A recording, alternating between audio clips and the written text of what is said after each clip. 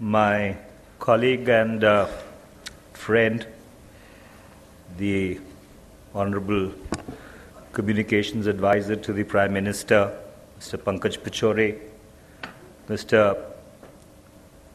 Chandradeep Banerjee, the Secretary General of the Confederation of Indian Industry, Mr. Uday Shankar, Mr. Ronnie Screwvala, Mr. Amit Khanna, ladies and gentlemen.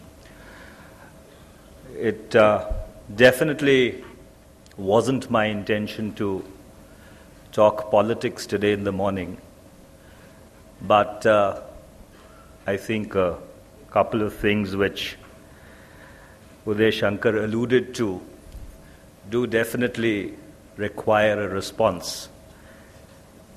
And let me start by saying that Uday perhaps may have been a little right and maybe a little wrong when he said that an accident brought about the economic liberalization process in 1991.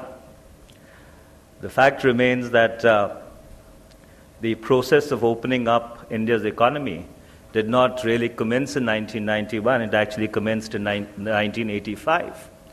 But what happened between 1989 and 1991 was a series of cataclysmic events which transformed the entire global landscape.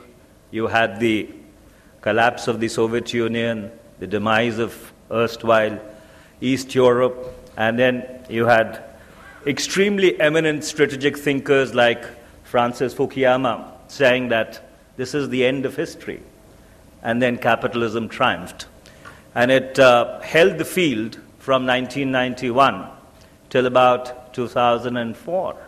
And in India also, those were the years when the compact on economic liberalization went across the different governments which came and went one after the other between 1991 and 2004.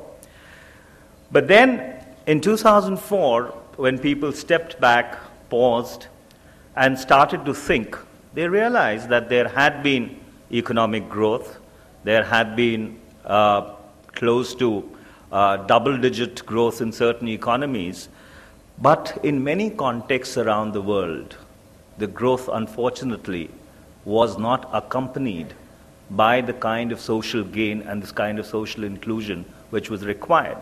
And that's why in many countries which had rejected all forms of or all pale shades of red also started voting social democratic governments back with a vengeance.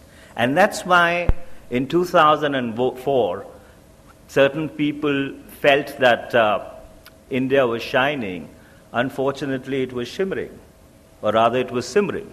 And that's why in the past 9 years, an attempt has been made to include those who unfortunately had been left out of the growth story by possibly putting into place the most ambitious rights-based architecture which any country in the world could have possibly conceived, conceptualized, and implemented, starting with the right to information, the National Rural Employment Guarantee Program, the compulsory education for children, food security, tribal rights, and then, of course, the latest initiative with land acquisition. All these were an attempt to ensure that the fruits of development actually trickle down to the last man in the last row. And this never came at the cost of growth. Because if you look at 2004 to 2012 in a perspective, and I think these are figures which were released by the Reserve Bank of India only last week or possibly earlier this week, we clocked 8.1% in terms of growth. And this was at a point in time when economies around the world, when financial institutions which had histories and legacies going back centuries were tumbling like 9 pins. So therefore, I think before we decide to become the prophets of gloom and doom, there is a need to look at the growth story in a larger perspective, and to try and appreciate what has been achieved in the context in which it has been done, which also meant surmounting perhaps the most difficult economic crisis which the world has confronted since 1930, which was the economic meltdown, the ADL-driven crisis of 2008, 2009, and 2010. The second point which my colleague and dear friend Mr. Uday Shankar made was with regard to freedom of speech and expression. The philosophy of the UPA government over the past 8 years is that our relationship with the media has been an essay in persuasion. It has not been an essay in regulation.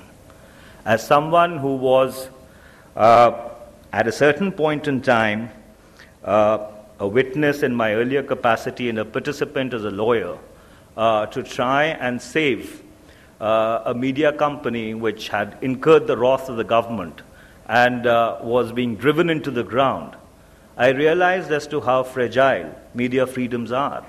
And that is why we ensured in the past 8 years, and the Honorable Prime Minister and the Chairperson of the United Progressive Alliance share this vision that our entire approach towards the media sector has to be an extremely soft-touch approach, and we have walked that talk over the past 9 years, and I think we are possibly reasonably, if not satisfied, but do deserve an E for an effort, for what we've attempted to do.